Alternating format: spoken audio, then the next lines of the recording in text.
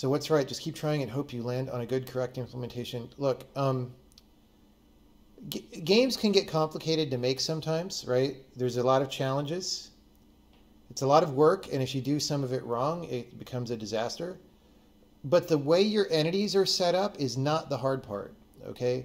If you are trying to focus on the way your entities are set up, you are misdirecting your effort, and that's going to make it harder, all right? Try to solve the problem that makes your game interesting. What is it about the gameplay that makes it interesting? What is it about the technology that makes it interesting, that users could see? Focus on that.